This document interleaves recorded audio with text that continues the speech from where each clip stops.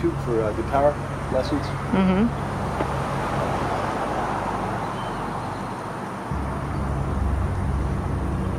I got a buddy. He's so crazy. He listens to Alex Jones. Well, that guy's an idiot and a Well, liar. he tells me one day, and he believes everything he says. Alex Jones He's is like a con the artist. National Enquirer of radio. Okay. That's the problem. And he tells me, he tells me one day, he goes, and he believes it. He goes, well, there's 10,000 Chinese on the Canadian border ready to pounce. I said, well, Jack, don't you think the Chinese would give us, the Canadians would give us a head up? No, they're in on it too. You know? We're sitting, you know where Peace Park is? You know? Yep. We're sitting there one night and we're smoking a joint, right? And he goes, and we're drinking some Jack Daniels. And he goes, you know, Dennis, he says, all them people up on the hill are after us. You know? I said, what? He goes, yeah. I said, Jack, look, some rich guy is up there, right? You know what I mean? Right? He's got a beautiful blonde. He's got a $1,000 bottle of champagne. He's got 4 lines of Coke, and he's got a beautiful blonde ready to give him head. You know what I'm saying? And he's going, yo, I'm after Dennis and Jock, you know. Are you crazy? This guy couldn't give a shit about us, you know what I mean? Absolutely. You know what I mean? But they believe everybody's out to get them, you know what I mean? You know, come on. Well, that's the whole point of the left-right paradigm. Yeah. You know, make people argue and hate each other and fear each other. Yeah, no one's out to get me. I don't think they're out to get me here's either. The thing I look at it. Like, they're out to get the whole country. You know how they go? Well, they want to control the whole country. Yes. But you know how they go, lead, follower, get the fuck out of the way, right? Mm-hmm. Well, I didn't like who was leading, I didn't like who was following, so I got the fuck out of the way, okay? There you go. You know, but I had that choice, you know what I mean? Mm-hmm. You know, it's like the blind leading the blind, Ann, you know? 75% of Americans think chalk and milk comes out of a brown cow, you know? Well, I was being facetious and sarcastic, but I've heard Jimmy that before. Fallon, he went out in New York City, and these weren't homeless people. These were like people out dining and, you know, hitting the clubs, you know. People that have jobs. Most were yuppies. They had nice jobs. They're college graduates. And he says, he was asking, name five of the Bill of Rights, right? You couldn't name, all right? But you know this school shooting?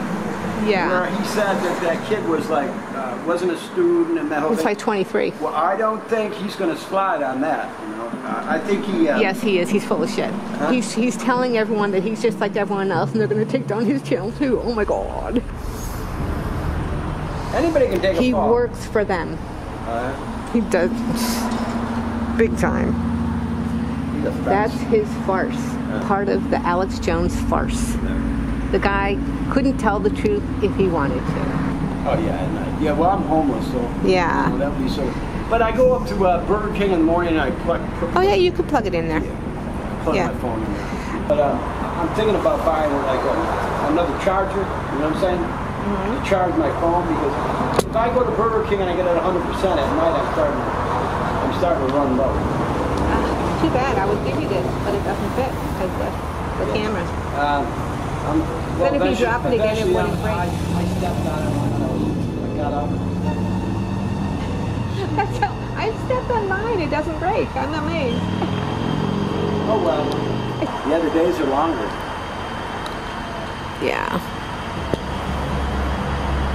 The days are definitely longer. I can't wait till first. I bet. Yeah. Get out of here. Yeah. I always enjoy my summer in Colorado. I mean, Austin's nice, but Austin's pretty nice, but it sure is crowded these days.